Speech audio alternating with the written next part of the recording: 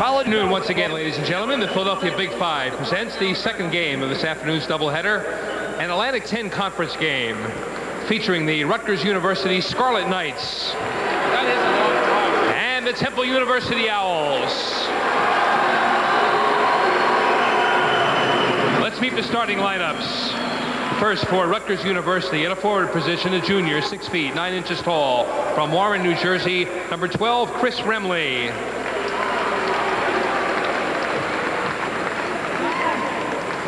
A freshman, 6 feet, 7 inches tall, from Manalapan, New Jersey, number 20, Ed Zucker.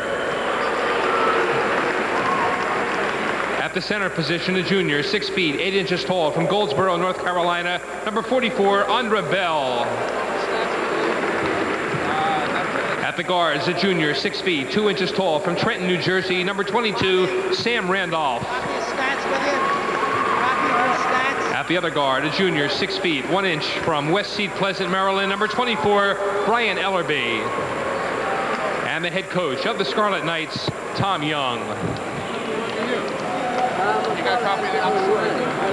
And for the Temple University Owls, at a forward position, a senior, 6 feet, 4 inches tall, from Collingdale, Pennsylvania, number 15, Jim McGonigle.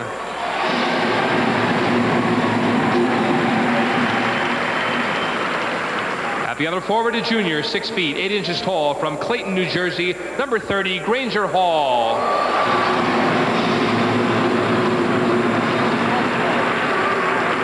At the center spot, a senior, 6 feet, 9 inches tall, from Port of Spain, Trinidad, number 24, Colin McNish. At the guards, a sophomore, 6 feet, 3 inches tall, from Winston-Salem, North Carolina, number 4, Ed Coe. At the other guard, a senior, 6 feet, 5 inches tall, from Wilmington, Delaware, number 43, Terrence Stansbury. And the head coach of the Temple University Owls, John Chaney. The officials for this afternoon's second game, Lou Moser, Jim Huggard, and Art McDonald. All right, you have to talk about the guy who isn't here, and that is John Battle, number 10 for Rutgers. Temple beat Rutgers earlier this season, 77-68 at the Rutgers Athletic Center. Battle had 32 points in that ball game, shot 14 of 22 from the floor, averaging 32 points per game in 4 Atlantic 10 games. But last Monday night, no contact, but against Monmouth, his knee locked on him. He was injured. He'll be out for at least another couple of weeks. Rutgers without John Battle. So Temple beat Rutgers earlier this season when Battle had 32. Last year in the Atlantic 10 tournament, Temple defeated Rutgers 72-65. Temple on the verge, perhaps, of national recognition.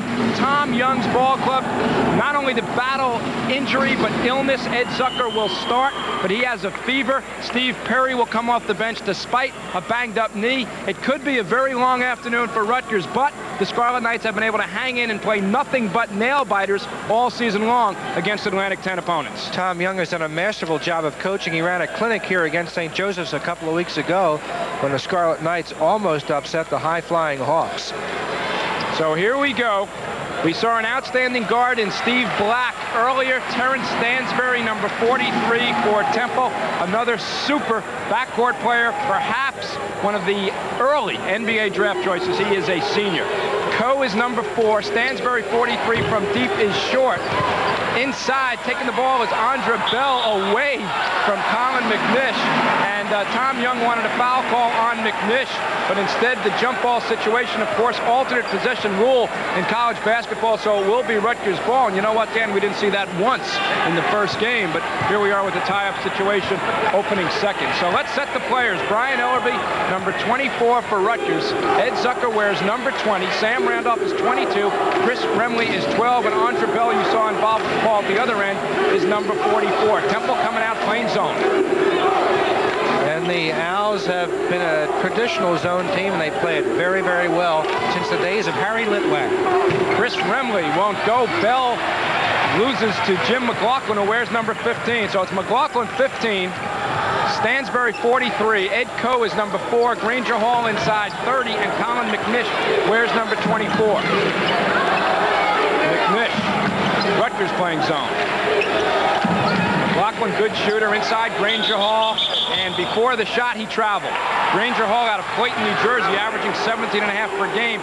Coming off a knee injury, you see the heavily wrapped knee. Incredible that he is playing up to the standards which he is playing to this season. Ray Moyer of the Temple Sports Medicine Center performed major knee reconstruction on that right leg of Granger Hall.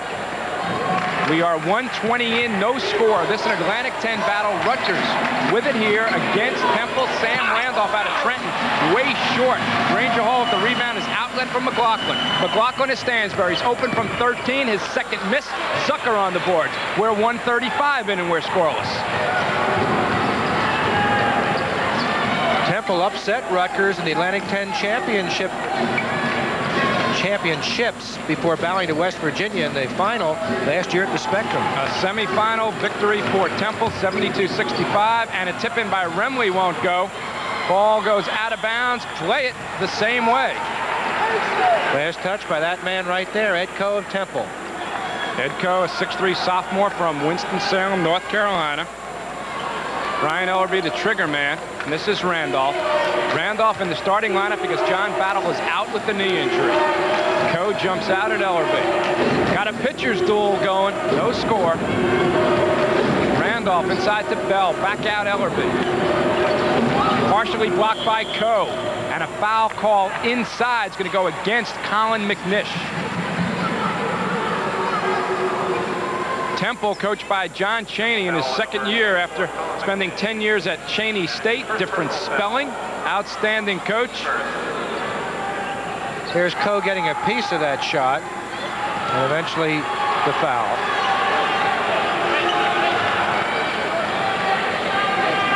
Chaney won a national title at Chaney State in Division II. Randolph straight away, his second attempt short again. And McNish loses, but it is Temple basketball. Little pressure by the Knights, Bill, coming up. McLaughlin will inbound against the Scarlet Knights pressure. Terrence Stansbury, good open floor player at 6'5", rated as one of the best big guards coming out of this 1984 senior class.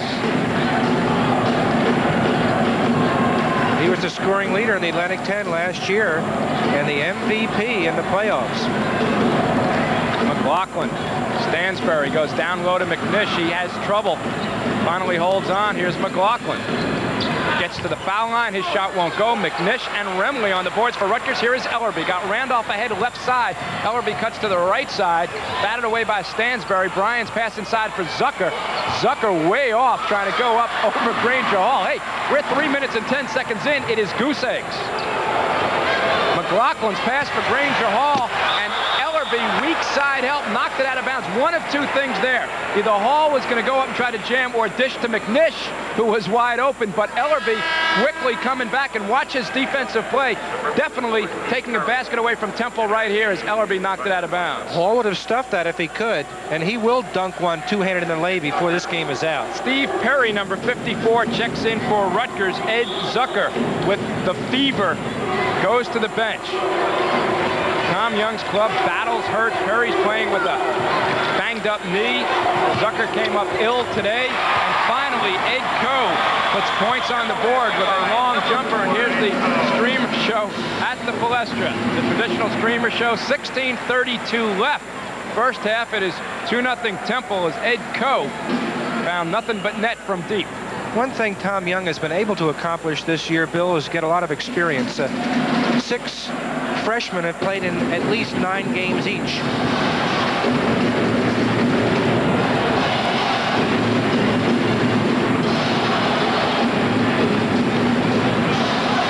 Rutgers still hasn't scored. Ellerby to Randolph.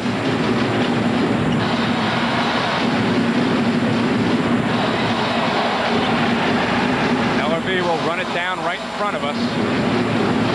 He ran that down just before you caught it, Bill. 5 great hands.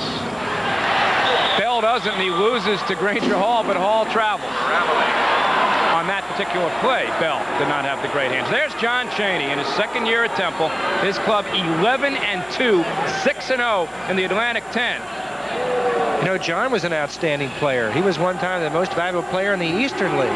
Steve Perry gets Rutgers on the board. The 6'6" junior from Woodbridge, Virginia, a transfer out of George Washington. You see the Atlantic 10 banner behind Tom Young, the Metro Atlantic Athletic Conference banner behind Tom Young. Earlier we had a MAC game, Holy Cross beating LaSalle, this Atlantic 10 action, and it's 2-2, 4 minutes in, Temple and Rutgers. Ed Coe back to Terrence Stansbury and Jim McLaughlin. He wears number 15. McLaughlin, jump pass for Stansbury. Third shot for Terrence Stansbury, his first field goal. Straightaway jumper. Both of those long-range field goals for Temple would have counted for 3 points each a year ago. They came from outside that 3-point perimeter, which, of course, this year there's a shot clock, but no 3-point play in Atlantic 10 conference play. Inside of Perry, he loses out of bounds. A 45-second shot clock in the Atlantic 10 gets shut off final 4 minutes of the ball game. It really is not a factor too often. 45 seconds is a lot of time.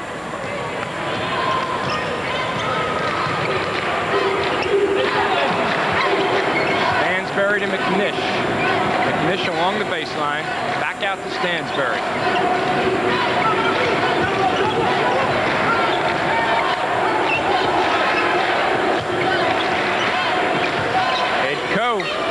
Partially blocked. Brian Ellerby got a hand on it. Ellerby from Randolph. McLaughlin trying to set the position, but Ellerby stopping and firing over Jim McLaughlin. We are tied at 4.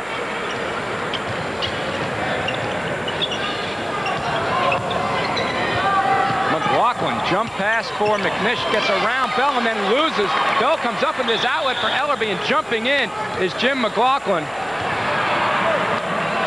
Unless they called walking. Got to travel, before. I believe.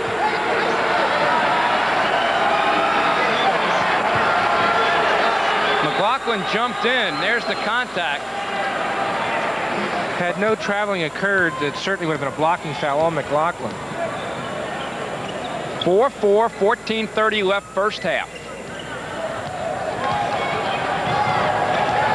Bell jumping out at McLaughlin. McNish back to McLaughlin. Stansbury up and a foul on Ellerby. Basket would have counted. Nate Blackwell, number 3, a freshman at 6'4" from Philadelphia, checks in, replacing Ed Coe. This is what leaping ability will do for you. Now he's fouled, but he's going to force it up anyway and maybe hope that he can throw it in there. Stansbury will get 2 foul shots. Nate Blackwell, the freshman from South Philadelphia High School, has come into the game for the Owls, replacing Ed Coe. Stansbury, a 79% free throw shooter. Number 34, Charles Rain, is going to come in for Temple. Colin McNish leaves. Chris Remley leaves for Rutgers. Ed Zucker checking back in for the Scarlet Knights. Darren Campbell, a freshman at 6'5" from Washington, D.C., will come on for Rutgers, replacing Sam Randolph. So both Tom Young and John Chaney going to their benches. Expect to see Zucker in and out this afternoon. He'll play for a few minutes and then get a blow because, again, he came up with some temperature this morning. Tom Young, concerned about him, said he will play, but I want to rest him. There's a rarity. The afternoon. Stansbury missing 2, huh? As I mentioned, 79% free throw shooter. It is 4-4. 14:05 to play. Brian Ellerby trying to give Rutgers its first lead, way off. Hall has it knocked out of bounds by Bell, and it will be Temple ball. And again, Rutgers will show the pressure. Bill, it's just incredible how Hall has responded to that major knee surgery. And one thing he did while his knee was injured was he worked a lot on the weights, and his upper body strength has dramatically increased. I recall at the Big 5 dinner back in November, John Chaney didn't know if Granger Hall would be able to give him anything this season, and he is averaging 17.5 points per game, 7.8 rebounds per game. Lane violation on Temple. Got a 3-second call. And that's something we did not see at all in the first game either. It's 13:40 mark of the first half. It is 4-4. Temple and Rutgers. We have a timeout. We'll be back.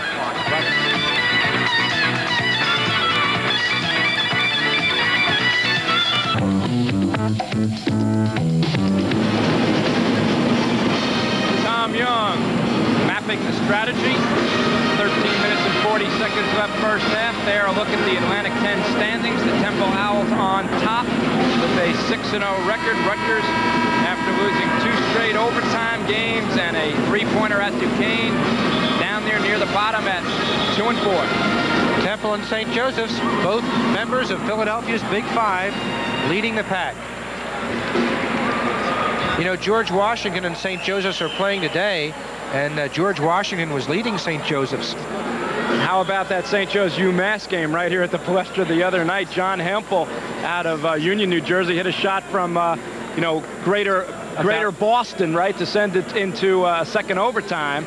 And St. Joe's went to the line, 1-1, no time left on the clock, down by 1, hit them both, and they got a narrow victory. So Atlantic 10, like most leagues, one of those on any given night leagues, right? Bottom clubs can beat top clubs. Bill, the Hawks were losing those kind of games last year. This year they're winning them, a mark of a good club.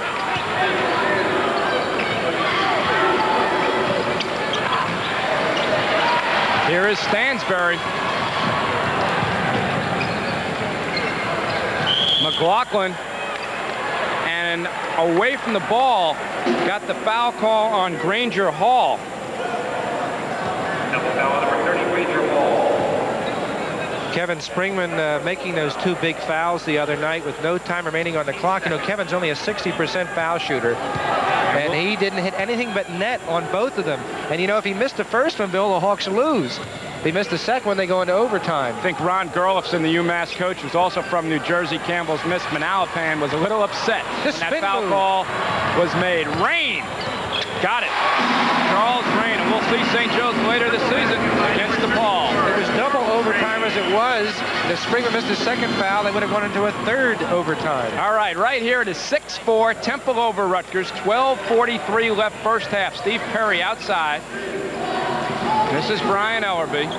Ellerby now in the backcourt with Darren Campbell, Harry, Bell, and Zucker up front for the Scarlet Knights.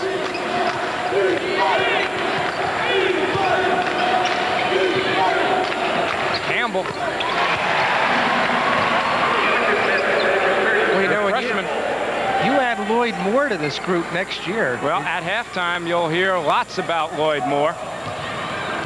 We're talking about the Scarlet Knights, and Bill does a special feature with a guy that's transferred from Marquette and going to really add to the Rutgers team next year. Blackwell to McGonigle.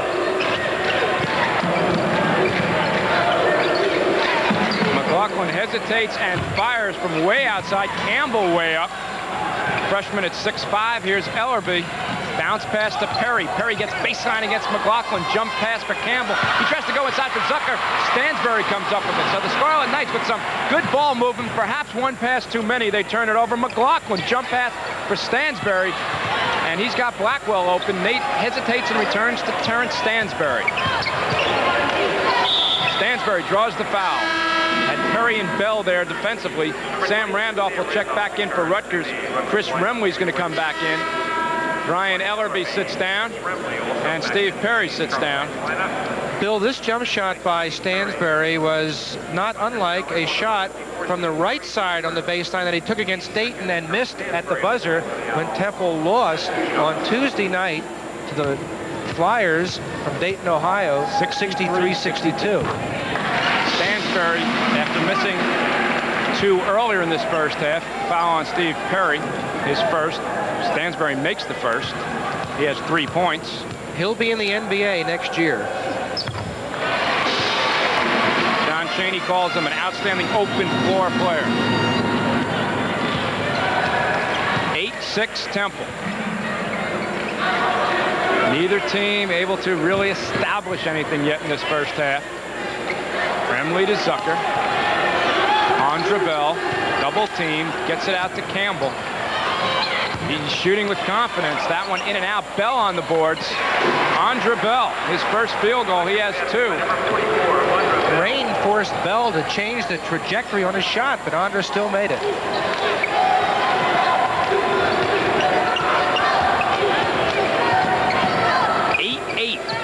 Stansbury, pretty, from the baseline. He has 6 of the 10 Temple points. That's the one that he missed against Dayton as the clock ran out the other night. Nothing but close games for Temple. 1-point loss to Dayton and a 62-61 win over Rhode Island Thursday night. And Rhode Island missed the last second shot in that game. Blackwell knocks it out of bounds. Remley looking inside for Bell. That official holding the ball is Jim Huggard, a member of the Big Five Hall of Fame. He starred at Villanova. Campbell and Randolph in the Scarlet Knights backcourt. Zucker, Remley, and Bell up front. McLaughlin, Blackwell, Rain, Stansbury, and Hall on the floor for Temple. Sam Randolph runs down the long rebound, but Darren Campbell got caught up in the air underneath, and we have a whistle. 54, Steve Curry returns to the Rutgers lineup. He replaces his Zucker. Steve Perry is a 6'6" junior from Woodbridge, Virginia. Darren Campbell, who will leave. Brian Ellerby checks back in, committing the foul. First on Campbell, third team foul against Rutgers. Blackwell inbounds to Hall. Granger Hall goes back to Nate Blackwell. Well, Bill, we're halfway through the first 20 minutes, and Temple and Rutgers locked in a low-scoring game. 10-8. Owls over the Scarlet Knights. Granger Hall looking for his first points. Long on the jumper. Bell with the rebound. And here is Ellerby. Perry's pass over Bell's head. Blackwell got McLaughlin over Randolph. Jim McLaughlin, his first field goal. He has 2, 12-8. Temple leads it. 9:25 left first half.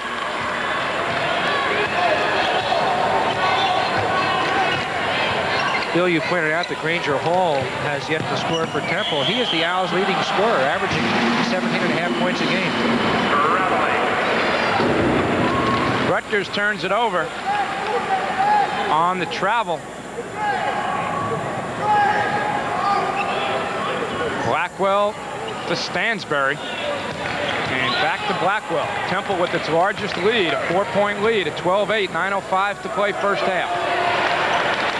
Temple's a difficult team to press, Bill. They have very good ball handlers and quick ones in Stansbury and Blackwell and at Coe.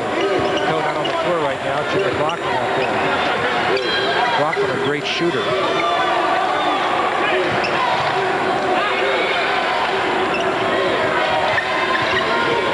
Here's Hall, double team, triple team.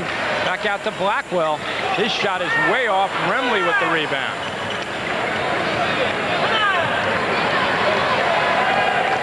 Nate's a pretty good marksman as well. You don't see him miss by that much too many times. Like you don't see anybody miss by that much. That's right. Perry open from 13 feet. Steve Perry, his second field goal. He has 4. It is 12-10. 8:10 to play. Stansbury right in front of us. Back to Blackwell.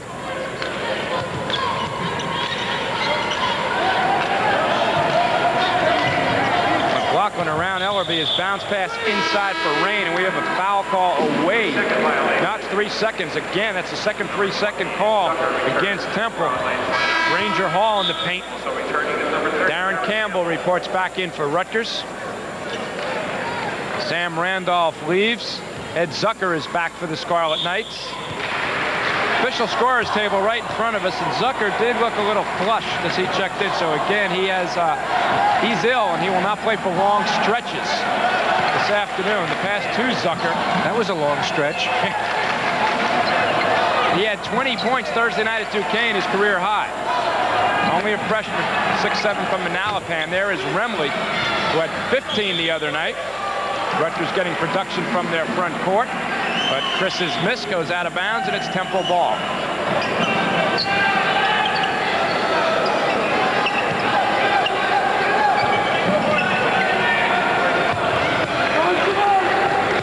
Rutgers front line against Duquesne shot 17 of 23 from the floor Thursday night. The winning team in this game might not reach 50. Charles Rain, 6'5" junior from Frankfort, Delaware, going up strong. It's 14-10 Temple.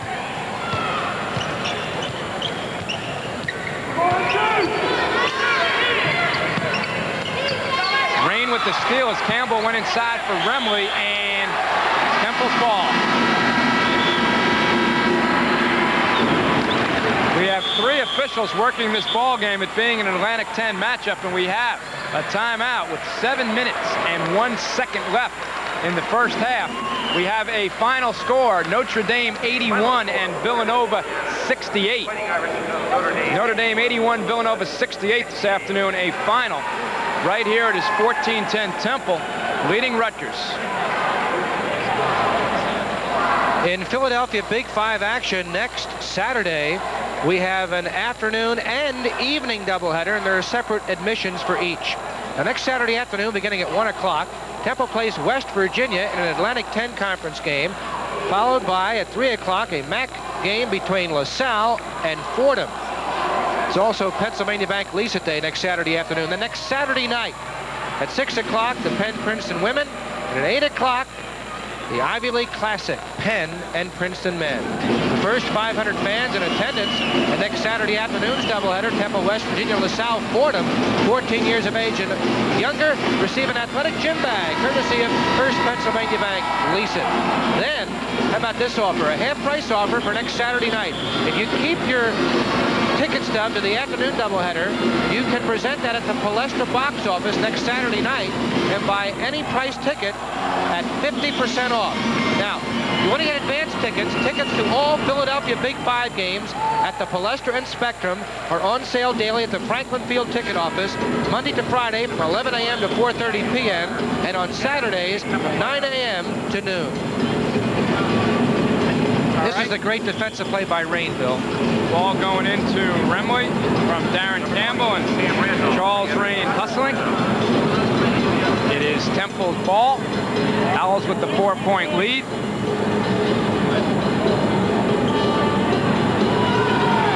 Blackwell to Rain and back to Blackwell.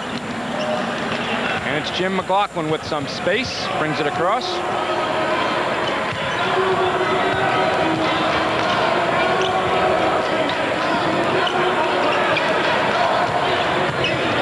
Pete Aguilar in there for the Owls. Number 31. McLaughlin's miss, and it's Bell on the boards. Andra Bell doing a nice job on the boards for Rutgers. Ellerby stops, pops, and it drops. Brian Ellerby, his second field goal, he has 4. It is 14-12. Bill, I wanted to say about Aguilar that with Granger Hall and foul difficulty last Saturday afternoon in Washington, Aguilar got 8 big rebounds to lead the Owls over George Washington. Pete's from the Bronx, senior. It's tough to win on the road.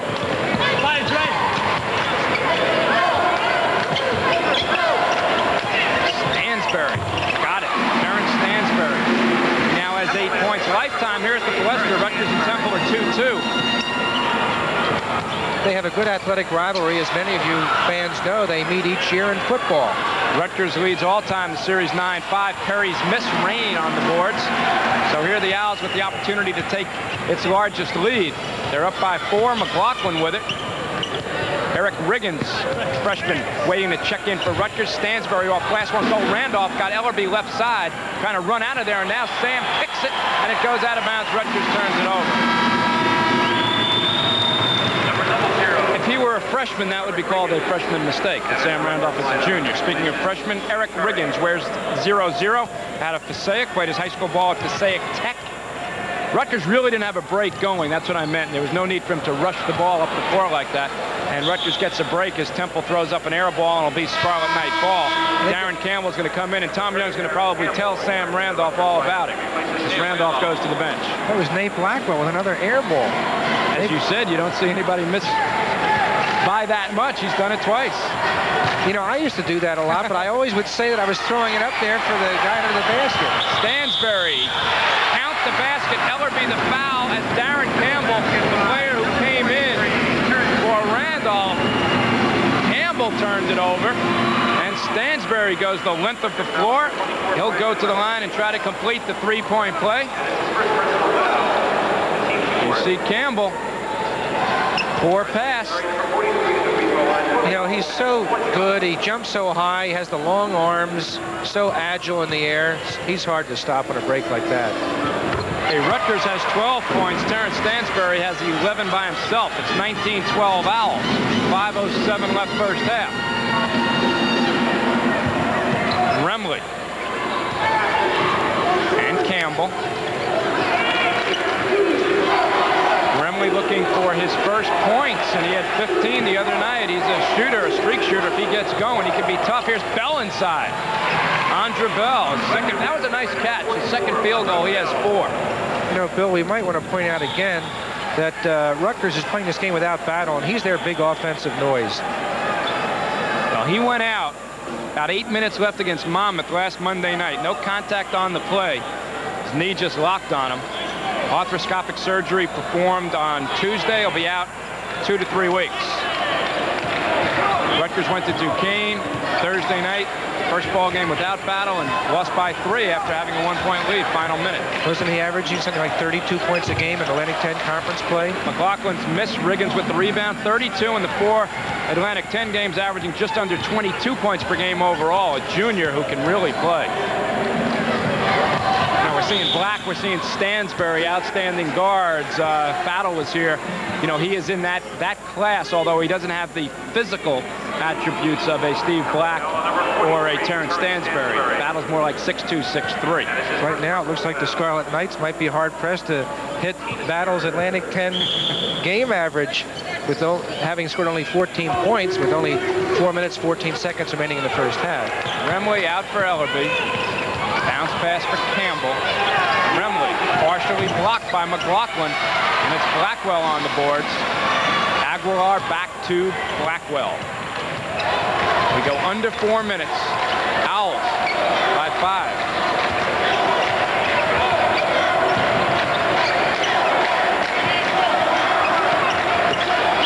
Going up is Pete Aguilar, and he draws the foul. Ed Zucker back in for Rutgers. Return to the Rutgers lineup. Bill Temple graduates Terrence Stansbury and Jim McLaughlin this year, but they have already recruited probably the top guard in the Delaware Valley area in Howard Evans out of West Philadelphia High School. And they've got a 6'3" shooting guard out of Atlanta, Jerome Dowdle. Aguilar's missed. Remley to the bench as Zucker comes back in. Sam Randolph replacing Brian Ellerby. It was Ellerby who committed the foul, which put Pete Aguilar at the line. Second foul on Ellerby. 15 foul against Rutgers. Temple has committed only 3. And Aguilar makes the second. 20-14. Temple leads it. Another top recruit that Temple has already garnered for next year is 6'8" Darren Pearsall from Chester High, the defending Pennsylvania State champs. Give Darren Campbell room and he'll hit the jumper. That's his second field goal from the outside. He has 4 points. Smooth shooting southpaw freshman out of Washington, D.C. Rutgers hanging in. It is 20-16. They've hung in against a lot of people. Stansbury. Bang. Rutgers came into this game with 7 wins and 7 losses. Temple, 11 wins, 2 losses. Riggins to Campbell. Randolph trying to penetrate. His pass to Bell goes off his hands. Meanwhile, as Sam Randolph passed off, Charles Rain drew the offensive foul. 54, Steve Perry back in for Rutgers. Eric Riggins sits down. Temple was switching up on the defense that time, Bill. A little man-to-man variation. Got to stay alert on that Rutgers bench, huh? Tom Young bringing them in and out. McLaughlin, 2:45 left. Tom Young getting the Rutgers team a lot of experience, and these kids are going to be contributors in the next couple of years. McLaughlin turns it over. Here's Campbell, and Blackwell hurrying back on defense. Commits the foul. Non-shooting foul. Art McDonald from East Rutherford, New Jersey, makes the call, and you play referee. Here's the contact. Nate gave him the shoulder. And Art McDonald will hand to Steve Perry. Randolph to Campbell. 2.5 to play first half.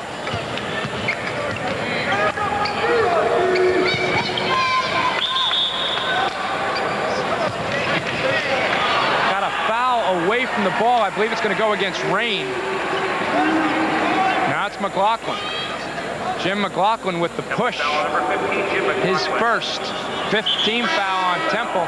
Chris Remley back for Rutgers, replacing Ed Zucker. Number 12 returns to the Rutgers lineup. He replaces Ed Zucker. So as we told you, Zucker with the fever, playing at 2 or 3 minute stretches and then going out for a minute or two. And that's the third field goal for Steve Perry, and it's 22-18. Temple not able to open up any daylight. Stansbury rolls off. Perry on the boards. Rutgers with a chance to get within 2. Here's Remley. Goes back out for Campbell and Randolph.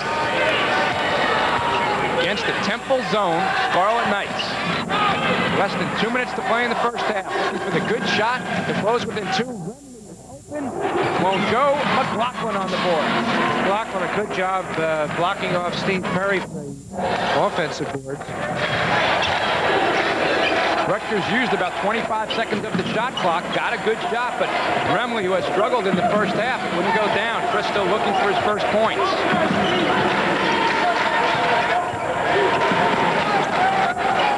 Here's what I mean by a 45-second clock is a lot of time. Temple still has 20 on the shot clock, so it really isn't a factor. McLaughlin rims the basket. Randolph with the rebound.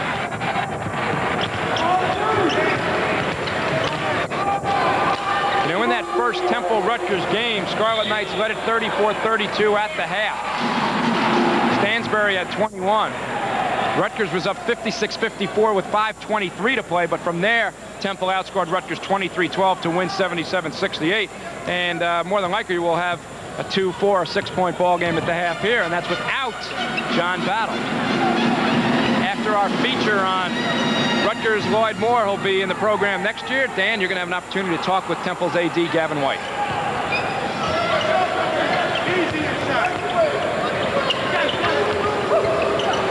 Wow, Perry's giving McLaughlin a couple of shots. No Steve harm, is an aggressive ball player. Can make things happen on defense. Here's Rain inside. Count the basket.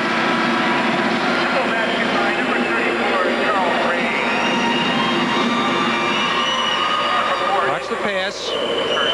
And a strong move by Charles Rain, hanging in the air, getting the basket, and drawing a foul. Pass from Nate Blackwell. Okay. Rain, number 34 from the line, has 1 shot.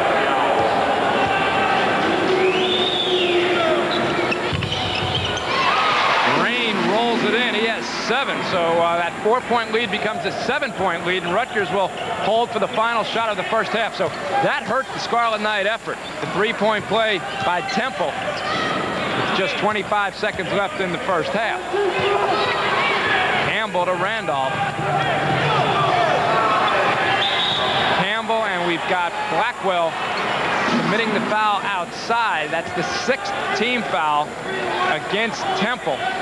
Non-shooting foul. 11 seconds left first half.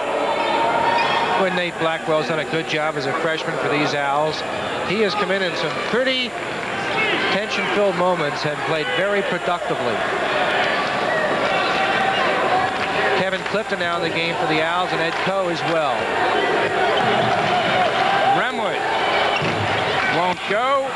Aguilar on the boards. I said it would be a 2, 4, maybe 6-point ball game at the half. It's a 7-point. Temple lead as Charles Rain came up with that 3-point play late. So it is 25-18. Temple leads it. Temple paced by Terrence Stansbury, who has 13 points.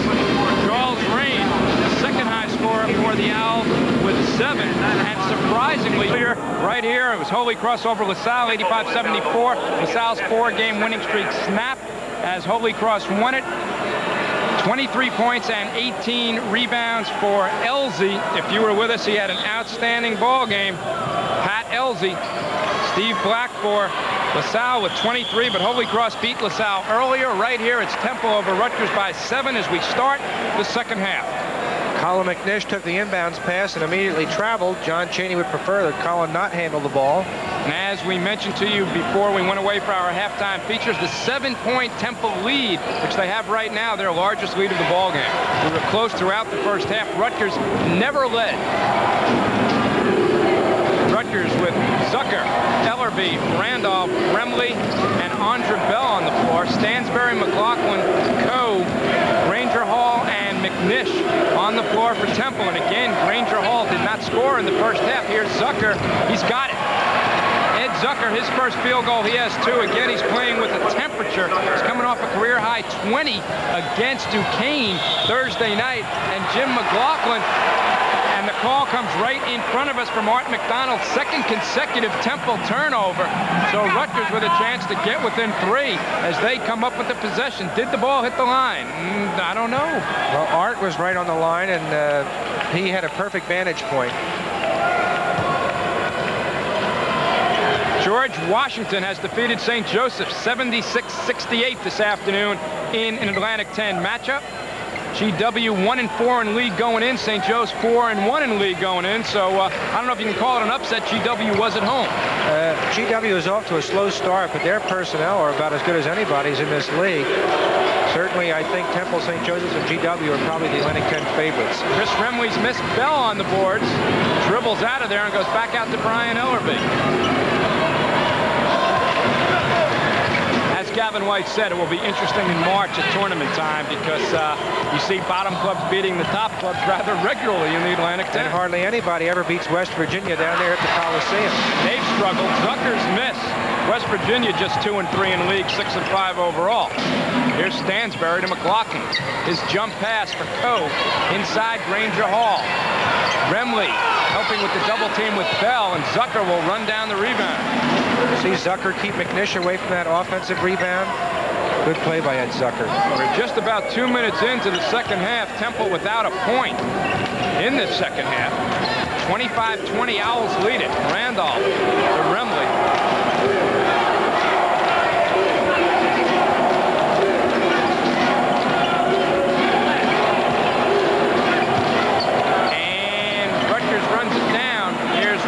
Wide open. He's got to make that shot, and it won't go. Chris coming off the 15-point performance Thursday night at Duquesne and shot 0 of 7 in the first half. And right there, he just did not have the confidence. He's a smooth shooter normally, but just not shooting with confidence. You could see he was he's getting wide good open. shots. First personal foul, Scarlet Knight's first personal foul of the second half. Foul call went against Andra Bell as the Remley miss. First team foul on Bell. First team foul of the second half against Rutgers. Here's Stansbury. Randolph knocked it away, but Stansbury regains. Got a foul away from the ball. It'll be number 2 on Bell as he was holding Granger Hall. John Chaney in his second year at Temple. Number 44, Andra Bell. His club perhaps on the verge of a national ranking with their outstanding 11-up, 2-down record. And they are 6-0 in the Atlantic 10. They have not been able to open up the distance against Rutgers this afternoon. Coe. McLaughlin. Partially blocked from behind by Remley. Hall has it knocked out of his hands, but the foul call on a very upset Ed Zucker. Zucker feeling he got all ball. Meanwhile, Granger Hall steps to the 15-foot line where he'll shoot 2. And he's adjusting that knee brace again. Dan, as we talked in the first half, remarkable that he is playing and performing. He's an all-league performer as Perry replaces a struggling Chris Remley. And, you know, really, John Chaney didn't know if he'd give him anything this season. The fact that he's playing at all is remarkable. And the fact that he's leading the team in scoring and rebounding is just phenomenal. 17.5 per game, just under 8 rebounds per game. That his first point in this ball game. He's a 65% free throw shooter, just a junior. Granger Hall from Clayton, New Jersey. You know, the guy that performed, Dr. Ray Moyer, did the surgery on Granger Hall, and I believe he just performed arthroscopic corrective knee surgery on one of the talented young Rutgers women players from Boston. Sam Randolph too hard off the glass. Zucker on the boards, and he was hammered inside, I believe, by Colin McNish. Yeah, the foul call against McNish. Watch Zucker. Watch Zucker working hard on the offensive boards as Randolph too hard off glass. Double foul number 24, Colin McNish. Good work there. You saw McNish with the foul. Ellerby will inbound, goes to Randolph. The second foul on McNish, first team foul against Temple in the second half. Out for Zucker, and again, that's a heady play. Zucker rejected by Granger Hall. Here's McLaughlin. Temple had solo if Zucker didn't come up with that ball. Meanwhile, Granger Hall will miss the shot as it is helter-skelter. Ball finally out of bounds, and Art McDonald blows the whistle and says it is Rutgers basketball. What a sequence that was. It was either that or first down. Look at this. Granger Hall swats it. All of that resulted in 0 points at each end as both teams going up and down the floor. We have a stoppage of play as someone threw something out on the court, and less said about that, the better. 16:40 to play, Temple by 7, 27-20. That was frantic. Ellerby, Sam Randolph. Ellerby from deep. Got it, Brian Ellerby. His third field goal, first of the second half. Brian has 6 points, the 6'1" junior from West Seat Pleasant, Maryland. Owls by 5, 27-22. Rutgers playing a 2-3 zone this half. Coe takes it to the baseline, out to McLaughlin. Back to Coe. Bell's doing a good job denying Granger Hall the ball inside. Rimming the basket is Ed Coe, and the foul will be on McNish reaching over Steve Perry's back. You know, Colin McNish never gives up. He committed a foul there, and at times he's awkward, but he always tries. From Trinidad, Colin McNish, a 6'9" senior. Brian Ellerby brings it right at you. That was the third foul on McNish. Picked up 2 quickly. And how about 3 quickly as Colin McNish is called away from the ball, fouling Andra Bell. So that'll be number 4 on Colin McNish, and John Chaney will go to his bench and bring on Charles Rain, who played very well in the first half coming off the bench. Charles Rain, also from Delaware. McNish, originally from Trinidad, now makes his home in the Diamond State.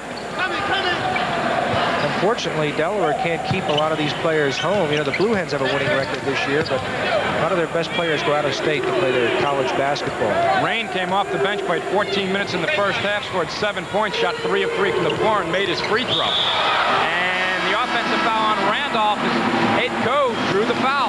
Ed Coe drawing the offensive foul. Chris Remley will come back for the Scarlet Knights, replacing Ed Zucker. Expect Zucker to sit for a minute or so and then go back in. 27-22. Already 4 team fouls on Rutgers in this second half. That was the third on Sam Randolph, and 3 team fouls against Temple, all on McNish. And we have yet to play 5 minutes of this second half. The team's piling up the fouls. Stansbury, scoreless thus far in the second half, at 13 in the first half. Here's Rain. I believe Steve Perry got a piece of it, and Perry comes up with a loose ball, but his outlet over Sam Randolph's head and out of bounds. They're the kinds of mistakes, Bill, a young team makes, and this Rutgers team is a very young one. 6 freshmen seeing a lot of playing time for the Scarlet Knights.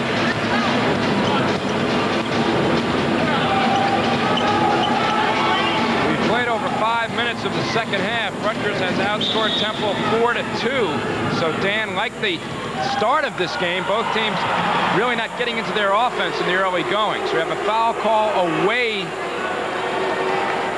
from the ball, and it's against Granger Hall, his second, 4th team foul against Temple. John Chaney not at all thrilled with that call and what has transpired thus far in the second half. This club has come out and they have not played well. Randolph and Ellerby the guards. Curry up front with Bell and Remley. Here's Remley. Finally, Chris Remley. After 8 straight misses, Chris Remley with the field goal. It's 27-24. Coe to Stansbury and McLaughlin. Inside, it's Rain and Hall.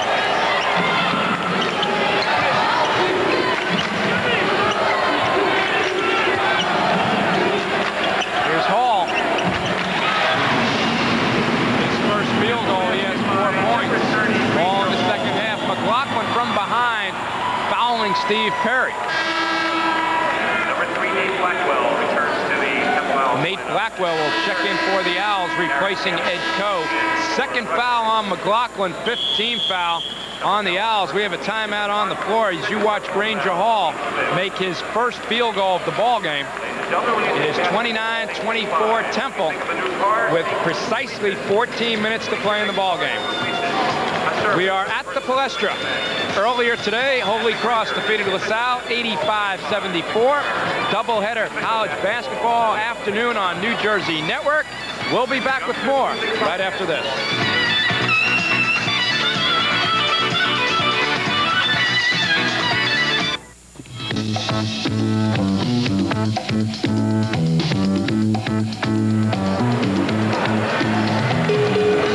Still 14 minutes to play in this one. Bill Perry and Dan Baker at the Palestra, Philadelphia, to get a look at Rutgers coach Tom Young. And coming up next Saturday, and there's John Chaney Temple.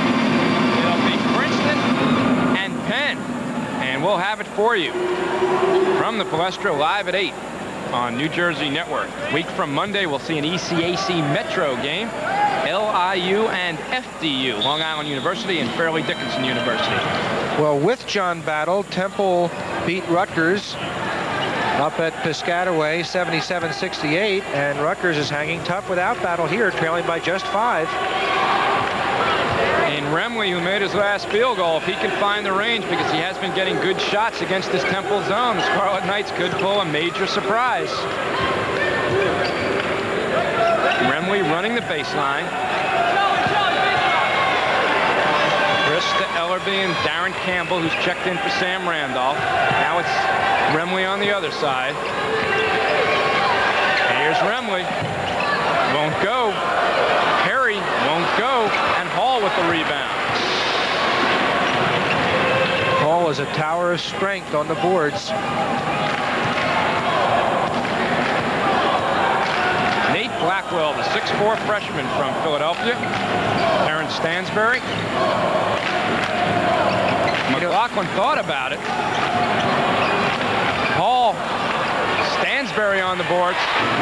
His first points in the second half. He has 15. Ed Zucker waiting to check in for Rutgers. It's 31-24.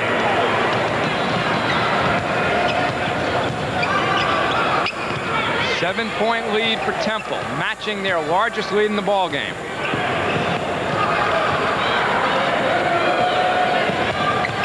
Perry's jump pass for Remley, back to Steve, and we have a call before the shot. The foul on Terrence Stansbury, no basket. Number 20, Ed Zucker returns to the Rutgers lineup. Ed Zucker reporting in. He replaces Steve Perry sits down with 6 points on 3 field goals, all in the first half. The second foul on Stansbury, but that is the 6th team foul against Temple. On each subsequent foul now, Rutgers will shoot the 1-and-1, still 12.5 to play. Remley's pass for Bell, back out to Ellerby. Darren Campbell will try from 18 feet, rolls off. Tell you what, Charles Rain has played a fine ball game coming off the bench. Gets great position on the boards at both ends, Bill. On the jump pass, Stansbury to McLaughlin. Brian Ellerby was underneath, and he committed the foul. You know, Bill, last year in John Chaney's first year as the head basketball coach at Temple, after a great career at Chaney State, he had to alter his whole strategy when Granger Hall got hurt 5 games into the year.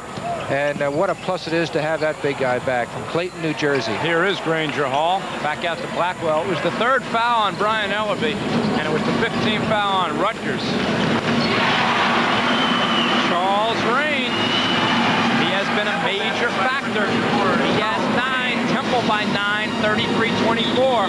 Ellerby is fouled by Charles Rain, trying to make it happen at the defensive end. I think John Chaney is trying to quicken the tempo of this game and take advantage of his personnel superiority.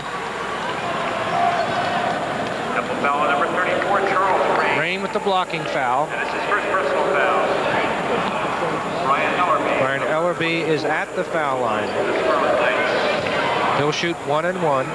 Brian's a 78% free throw shooter. Number 54, Steve Perry returns to the Rutgers lineup. Steve Perry for Andra Bell. He replaces Andra Bell. Rutgers St. Joseph's earlier this year at the Palestra in overtime, 60-59. Rutgers without a point now for 2 minutes and 40 seconds since Remley made that open shot against his own defense on the good ball movement. Looked like Rutgers was starting to get into their offense at that point. They were down by 3 at 27-24. Since then, Temple has scored 6 straight points. Scarlet Knights in a drought, and Temple has called the timeout, and they have the 9-point lead. Temple, West Virginia.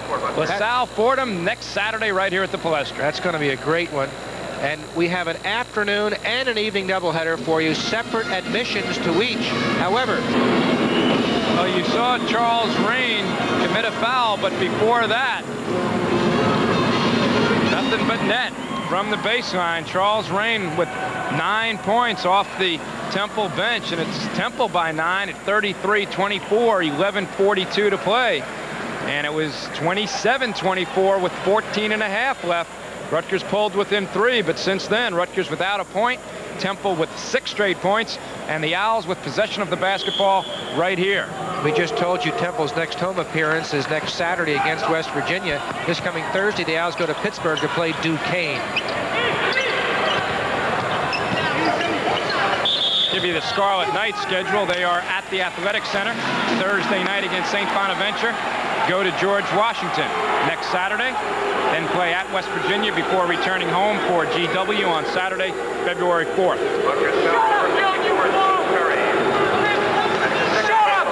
Tom Young does not agree. You can tell by the facial expression. Got a vocal fan behind us. Perhaps you heard him with a suggestion for Tom Young. Or I hope you didn't hear his suggestion. Blackwell inside for Stansbury, and he couldn't get the handle on the basketball, but the foul call is going to go against Rutgers. Now you think maybe Terrence was thinking showtime, he just didn't make the catch. What do you think?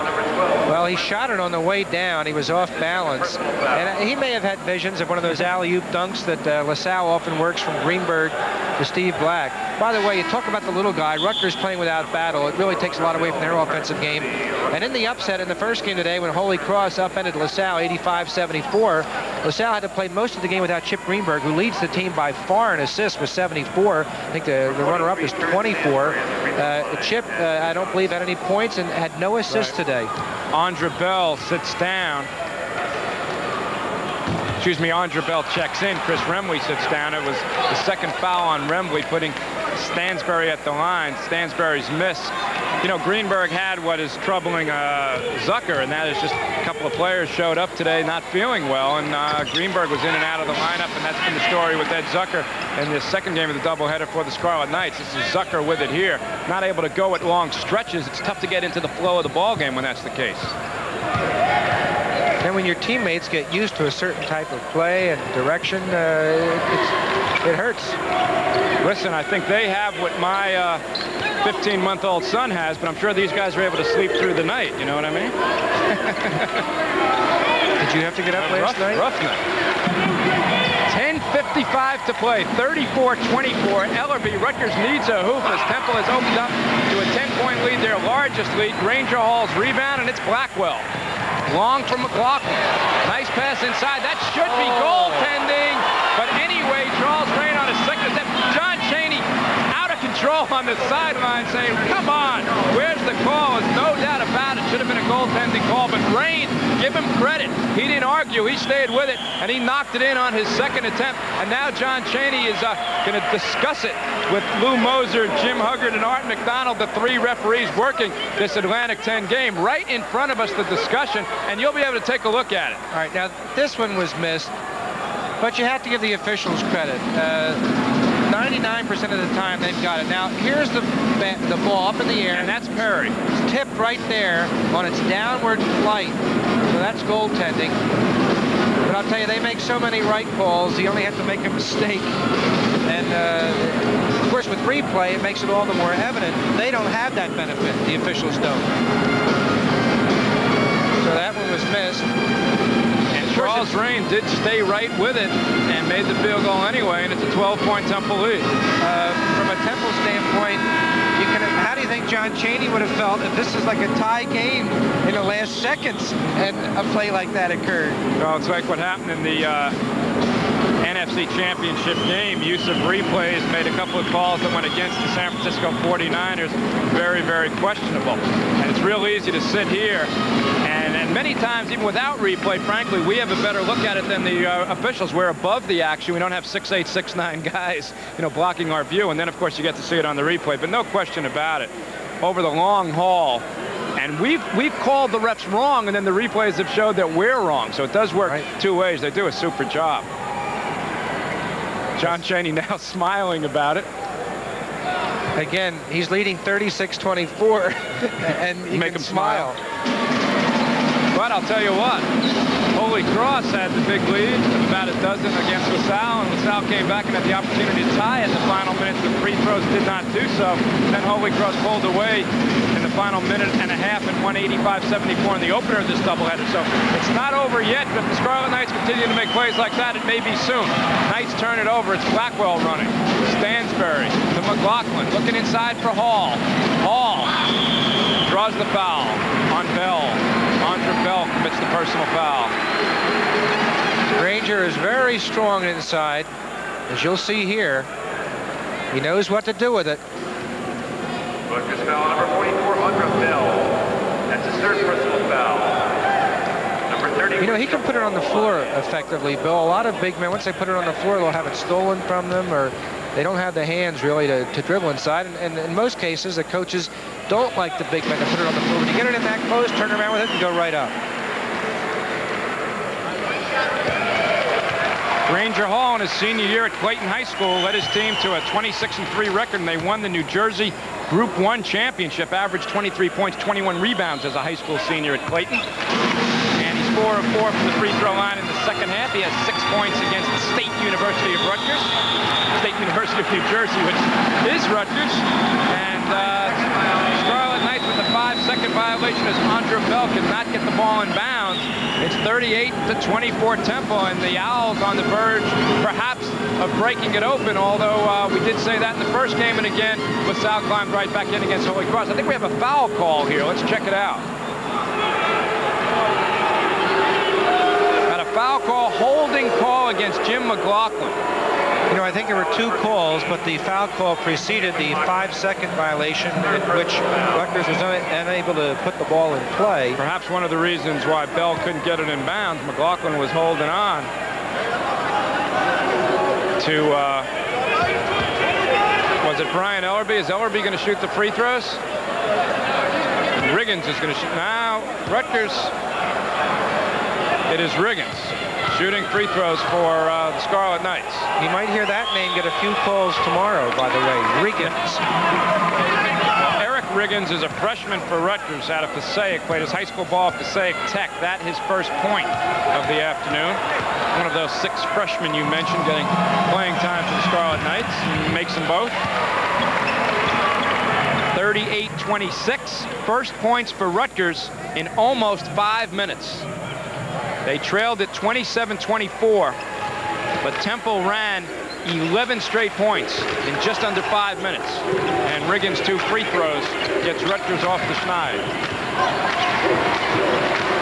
Owls by a dozen. 9:45 left.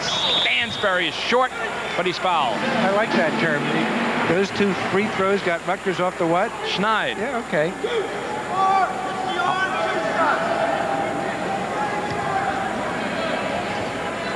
He hangs nicely, doesn't he? Terrence Stansbury. 4th foul on Brian Ellerby. Number 30, Darren Campbell will replace Brian Ellerby. Ellerby sits down with 6 points. 43, Terrence Stansbury on the line has 2 shots for the Owls. Terry makes that one. Ed Bill, I'm Zucker glad to see checking back in for the Scarlet Knights, replacing Eric Riggins. Don't know if he's got any Rigos Rangers here at the Palestra. Another pleasant afternoon of college basketball at the Palestra, which has, of course, is just an institution. 40-26. Against the Temple pressure, Sam Randolph. And here's Steve Perry into the lane, short. Perry going after the missed shot. McLaughlin comes down with it. Long for Stansbury, hustling back nicely. Darren Campbell. Rutgers has a 4-on-2. Here's Perry. Batted away by Blackwell. Randolph with it again. Some frantic end-to-end action. Ed Zucker trying to take it to the baseline. Goes to Bell inside. His shot is short, and it's Perry with the tip-in. Well, look at that hustle. Darren Campbell. It is 40-28 with 9:04 to play. Temple retains the possession. Stansbury from Blackwell. You know, Bill, a great story that correlates Rutgers in the Big Five. I'd like to sneak in here if I get a chance. Blackwell's missed Bell on the boards. Dick Lloyd, one of your color analysts, was telling me the other night that his brother Bobby, one of the greatest players in the history of Rutgers, almost went to Villanova, almost joined Jack Kraft at the mainline institution, and with some of the great players that Jack had at Villanova, you know, that would have been just something. Here's Campbell. Rutgers has some less than fond memories of Philadelphia, of course, right? The Final Four year, and they got to the Spectrum with the undefeated record, and Michigan obliterated the Scarlet Knights. Well, just to make it to the Final Four is quite a distinction. Here's a look at that block shot. Ranger Hall rejecting Darren Campbell. Ed Zucker sits down again for Rutgers. Eric Riggins checking in. Campbell will go to the line. Got a lot of ball, but the foul call did go against Ranger Hall. Brian Ellerby's going to check back in for Rutgers, replacing Sam Randolph. Tom Young figuring even though Ellerby's got the 4 fouls, 8:14 left, you got to bring them on. You know, a lot of times up high, you'll see a spectacular block, but down low, you see the defensive player giving a shooter the hip for pushing off, and that allows him to make that block. 40-30. And a reaching foul is going to go against Steve Perry. Rutgers over the limit. Ranger Hall will step to the line and shoot the 1-and-1. Well, the Philadelphia Big Five welcomes the New Jersey Network to the Palestra, and we've got a couple of more great games coming up on NJN from the Palestra. Undefeated DePaul and St. Joseph's. Got North Carolina 1 and DePaul 2 in the country. By the way, Princeton takes it on the road and plays DePaul next Wednesday night. DePaul's miss. We see DePaul and St. Joe's February 7th. Princeton going to DePaul, huh? Next Wednesday night. I'd like to say Happy New Year and good luck, Pete Carroll. There's not too many teams that are going to go out there and win. We'll see Pete against the Penn Quakers, coached by Craig Littlepage, next Saturday night, live at 8 right here on New Jersey Network. Brian Ellerby will fire. Brian has 8 on 4 field goals, 40-32. Listen, it's an 8-point ball game. Scarlet Knights with 4 straight points after falling down a dozen.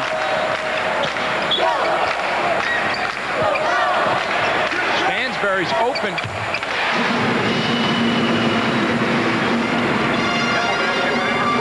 He has 20. Seen some good guard play. Champ Godbolt and Steve Black in the opener, and Terrence Stansbury right here. And again, from the Rutgers point of view, really unfortunate that John Battle is out with the knee injury suffered in the victory over Monmouth this past Monday night. John Battle averaging 32 points per game in 4 Atlantic 10 games, and he'll be out for a while. Junior guard for Rutgers. Riggins at the line. You know, had Battle stayed healthy and maintained the pace, a truly outstanding player would not have made first team All Atlantic 10. Because you got to figure Stansbury and Black. Troy Webster, another fine guard at GW. There are some good ones in the league. Stansbury certainly will make All Atlantic 10, you'd think. Black should make all MAC conference, I would think. MAC, I'm sorry. We've seen a lot of basketball games, right, with South, of course, in the MAC. Steve Burt from the MAC, Iona, great guard. A lot of outstanding guards in the East. That's what I was trying to say. And you're quite accurate in that assessment. For many years, I have to be accurate in something. Temple, LaSalle, and St. Joseph's played in the same conference. 42-33 with 7:14 to play. Riggins trying to take it away from Granger Hall. Blackwell right at the midcourt line almost took it backcourt, and Granger Hall throws it down, count the basket, and a foul. Darren Campbell signaling to the referee, how about a technical for hanging on the rim, but you take a look at Granger Hall, and here's the pass. Here's the power move by Hall in the lane on the pass from Charles Rain. We alluded to this earlier, and with 7:01 left in the game, he proved me correct. Had two-handed stuff. Foul on Bell was his fourth. So after not scoring in the first half, Granger Hall now has 9 second-half points. Darren Campbell, he traveled. Well, it's got to be frustrating for a guy with as good a record as Tom Young. I was just going to say that, right.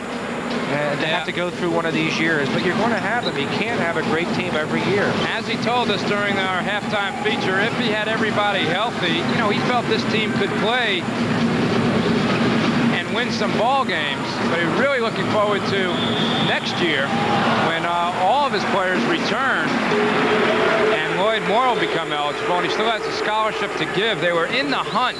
Tom wants a timeout, I believe, with Charles Smith, an all-Connecticut ball player at 6'10".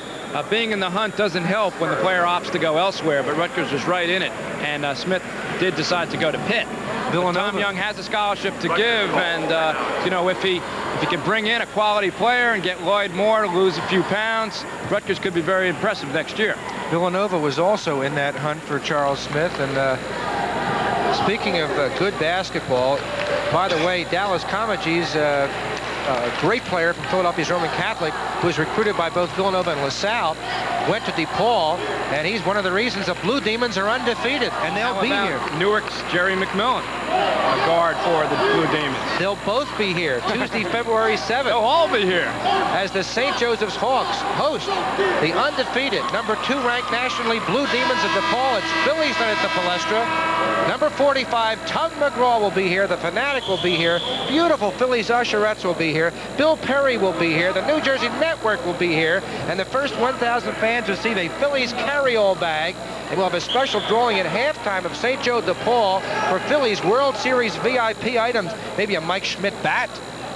Tickets for all games at the Palestra and Spectrum are on sale at the Franklin Field ticket office Monday to Friday, 11 a.m. to 4:30 p.m. and on Saturdays from 9 a.m. till noon.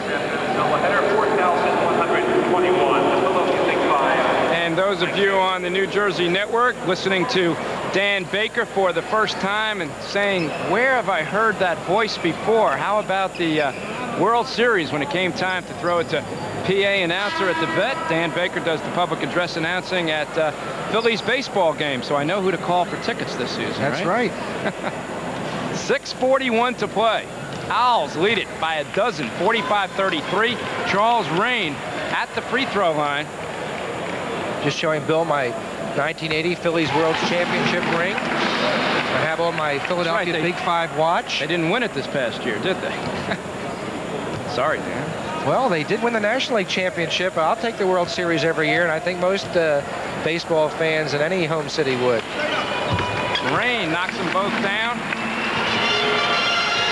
He has 13 points. Temple with its largest lead at 47-33. So Rutgers did get within 8, had possession. Temple's opened it back up again. Zucker off the Ellerby miss is hammered, no call. I think Stansbury got a lot of ball, but also a lot of body. Temple got away with one there. Tom Young with one of those classic, I don't believe it type expressions. Well, definitely some body. Come back live, a missed shot by the Scarlet Knights, and Darren Campbell going to the boards, and he was fouled. This might be a makeup here, Bill. Campbell going to the boards, crashing through, trying to get that offensive follow. And Terrence Stansbury looking very quizzically at the foul call, which should have been made on the previous play, and it is assessed on this shot by Campbell. Third foul on Stansbury. Just about to say that Darren Campbell is a 100% free throw shooter for the season, because when he made 2 earlier in this half was his first trip to the line this season. He looks like a pretty good shooter. Rutgers fans will hear from him over the next 3.5 seasons. And again, I'll tell you that Charles Rain fouls on Steve Perry. Charles Rain has done an exceptional job off the bench all day for the Temple Owls. And 7 in the first half. Got 8 more in the second half, and the chance to go to the line and complete the 3-point play. Bill, you might remember yesterday we were talking about this game on the phone, preparing, and we were talking about Charles Rain and what he contributes coming off the bench in that 6-man's role, because obviously he could be a starter for this Temple team. John Chaney likes to bring Charles Rain off the bench, and Charles almost always makes a contribution. That'll be number 4 on Stansbury. Ed Zucker will go to the line. Rain has 16 points, and it's a 17-point Temple lead with 6:07 to play, 50-33.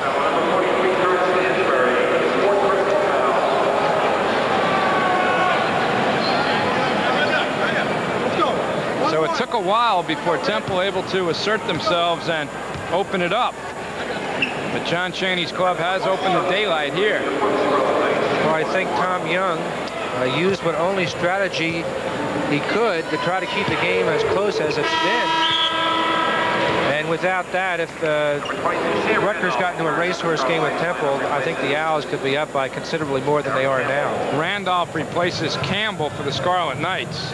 You have not seen the real Ed Zucker this afternoon. Again, he came into the ball game with some fever. He averages 9.5 a game. He now has 4. Had 20 Thursday night at Duquesne. Another freshman who Rutgers fans will be hearing lots of in the next 3.5 years, Ed Zucker, out of Manalapan. Rain travels. Andre Bell forcing him to take a walk, and you get a look at Tom Young. You mentioned the frustration earlier, and you know, Tom looking up at the clock saying that his club's down 15 with 5:50 to play. Bill, would I be putting you on the spot if I asked you what the best team in New Jersey college basketball is? Without a doubt. So I would say no, you're not putting me on the spot. Without a doubt, it's St. Peter's this season. Terrence Stansbury leaves. Ed Coe replaces him. 20 points for Stansbury, so let me put you on the spot. Who's the top club in the Big 5? It's the team that's beating Rutgers right now, 50-35. Nova's coming. Nova lost to Notre Dame today, but they have some excellent personnel. Zucker's miss. St. Joe's on a given night, right? Well, I think the Big 5 has some very good teams this year. We looked at the records earlier. Ranger Hall off the Blackwell miss. Temple basket by number 30, Ranger Hall. The George Washington win over St. Joseph's. They pushed the Hawks down a little bit in that Atlantic 10 standings, but before the day began, no member of the Philadelphia Big 5 is worse than second in his conference. Rain is fouled by Perry, who does not like the call. Meanwhile, it was Hall at the other end getting the rebound, which started this break. And Temple wound up with a pretty good shot. And Granger Hall has had an outstanding second half. After a goose egg in the first half, he has 11 points in the second half. He's done a job on the boards. And despite LaSalle losing the opener, I think they have great talent. Well, they unquestionably do. In fact, let's take a look at this. That's Ed Coe, the guard from Winston-Salem. Charles Rain, fouled in the act of shooting, now at the line for 2 free throws. LaSalle was my preseason choice to win the Big 5. So Temple has surprised you a little bit? Well, I you didn't know picked about Temple Hall, right? second and Villanova third. and qualified my choice that if Granger Hall was healthy. And I think Granger Hall not only has been healthy, but has played far more effectively than anyone had any reason to hope.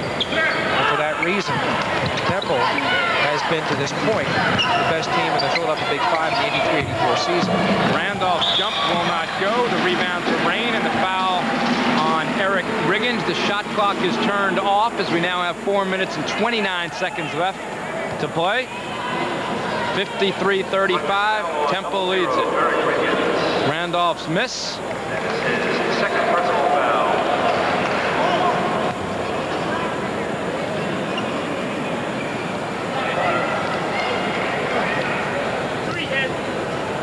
St. Joseph's has played very well this year in the Philadelphia Big Five. Even with their loss today to George Washington down in our nation's capital, the Hawks still have a 10-4 record. Blackwell, it is blocked out of bounds by Riggins.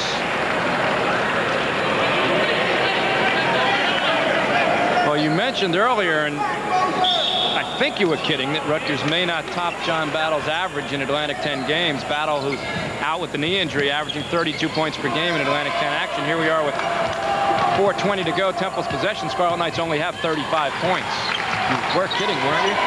Yes, I was kidding. I don't want to make any enemies of Rutgers. But you weren't far from wrong. And Granger Hall now has 13 second-half points.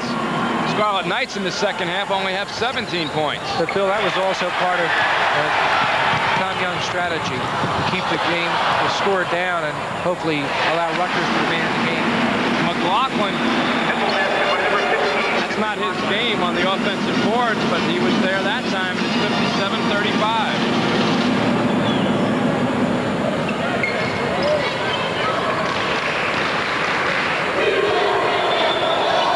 Temple was already undefeated in Atlantic 10 Conference play, 6-0 coming in, so the Owls are going to run that unblemished record to 7-0 in league play. And 12-2 overall. Ellerby from way outside. Brian now has 10. By number 24, Brian Ellerby. He is the leading Rutgers scorer.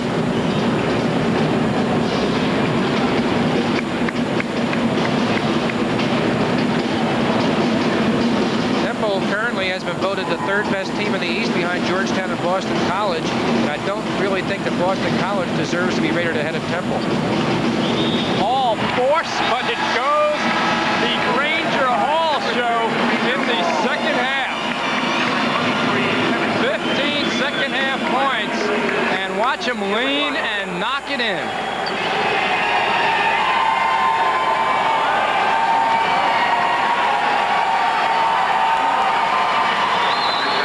He's going to just about reach his average after not scoring in the first half. Granger Hall averages 17.5 points per game.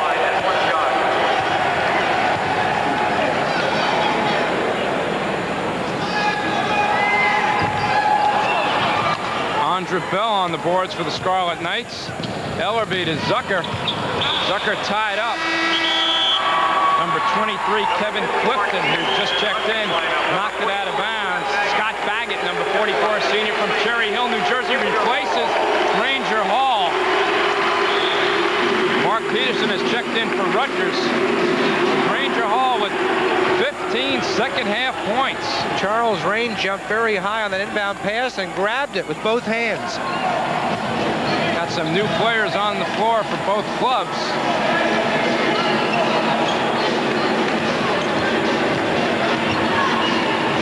This is Kevin Clifton from Darby, not to be confused with Kevin Darby, who must be from Clifton.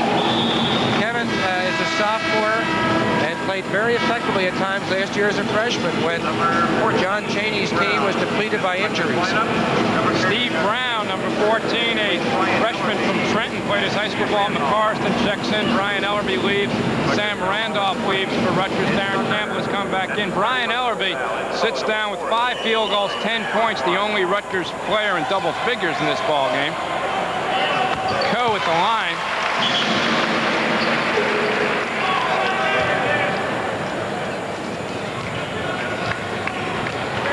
It is another good outside shooter in the Owls backcourt. McLaughlin, Stansbury, and Blackwell are also very good shooters. 60-37. Temple, they have blown it open in this second half.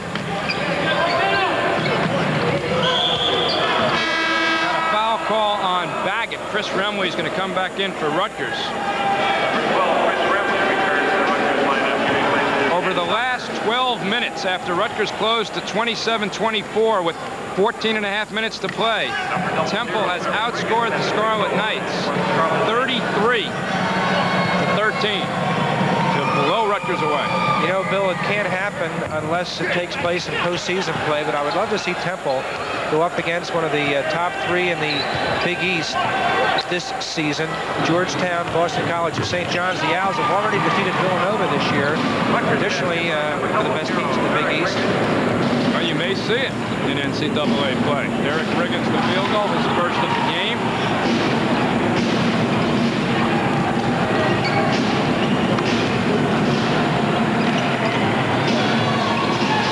It's interesting too, Dan, how many regular season conference champions do not emerge from the tournament and win, and with that comes the automatic NCAA bid.